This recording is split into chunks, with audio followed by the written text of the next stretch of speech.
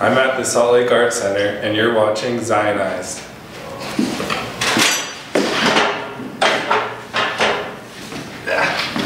I really started just, with the space itself, because about 15 years ago I worked here and I remember these windows not painted, so you could see outside.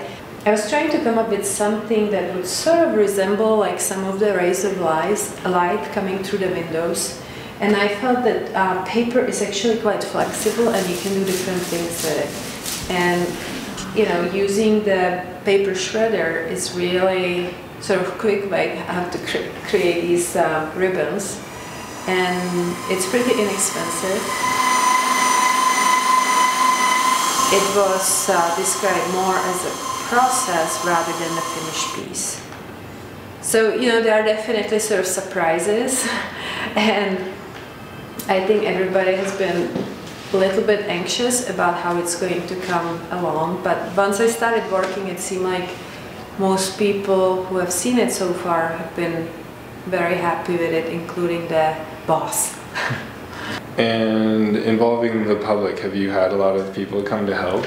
Well, how's that been going? Well, we have had so far only one sort of so-called open studio or whatever they call it, and I had a little bit of it, that people would come in, but they mostly ask me questions, like, because they get a little surprised that somebody's still working here. And I think it's sort of a part of nature, or, sort of like being a little unnerved, like when somebody wants, wants more interaction rather than just passively looking at the art. But people have been like really interested, and I'm hoping that maybe I will get more interaction, because I think everybody sort of comes to work of art from their own personal experience. And, some people really want the answers, some people don't. They actually want to provide their own, which is, I think, better, because it definitely involves more imagination. And another part of this installation, or I think any installation really, is that the process itself is not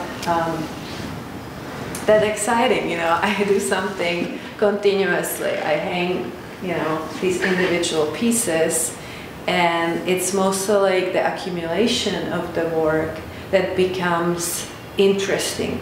The process is more like, this is what it takes to create something. And I think that's a good thing for a lot of people to realize, that art is not just that you run to your studio, create something really quick and run out, that it takes a long time.